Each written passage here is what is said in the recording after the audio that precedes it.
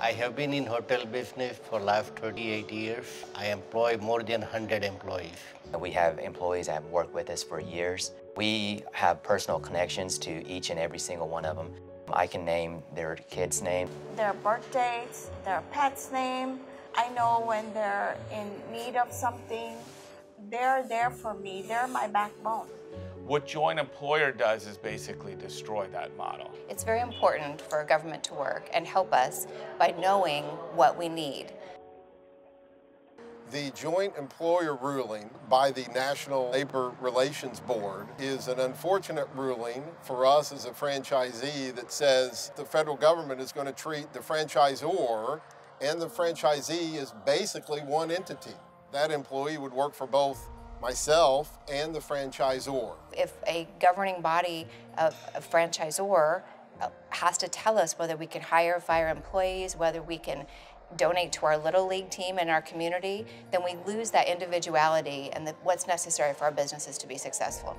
We are known for taking employees that start off at entry-level position, investing in their training, promoting them, giving them wage raises. With joint employer, that would destroy that part of the business. Sandeep asked all of us to come here today to go see Congressman Harris and ask for support for our small business owners from this district. One of the things that we really want to do when we meet the congressman today is to inform him about policy change that has a huge impact on the franchising model. We're going to meet Congressman Harris today, and what I'd like some of you to do is give personal stories about you and how it impacts your hotel and your small business specifically so that he gets to understand it. The congressmen are very busy people, as you can imagine. Their staff actually focus on specific issues, but today we're lucky and we're going to get to meet both at the same time. Hi, good morning. It's nice to meet you. I'm glad you could all be here this morning to meet with the congressman. The staffer is the eyes and ears for the congressman or your legislator. We want to make sure that they completely understand the issue so they can portray that to the congressman. So it's always nice to talk to the staffer, keep in touch with them. Thank you, Congressman Harris. No, my pleasure, my pleasure. What can I do for you today? Have a seat, please. Well, I'm Sandeep Takrar. I'm a constituent in your district, and we're facing some challenges with the joint employer issue.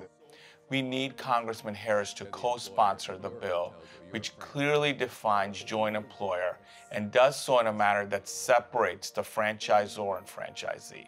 I'll look over the bill 3441 with Denise, and we'll get back to you on that.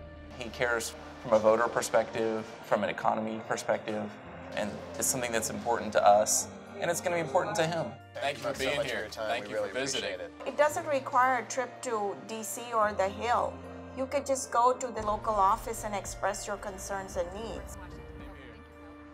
You know how important the hospitality industry is to the 1st Congressional District. We've got to do something on this issue. Let's sign on to 3441. We need Congressman Harris to speak up and be an advocate for this bill and an advocate for franchising as it currently exists right now. Look, I have thousands of small businesses in my district, as most members do, hundreds of them affected by this legislation. If we ask any person on the street who an employer is, they wouldn't come up with the NLRB definition. They would come up with the definition in this bill. That's what Americans expect from their government. That's what they expect from Congress. So the sooner we can get this done, the better, and again, restore the small business economy to large parts of each and every one of our districts. Thank you.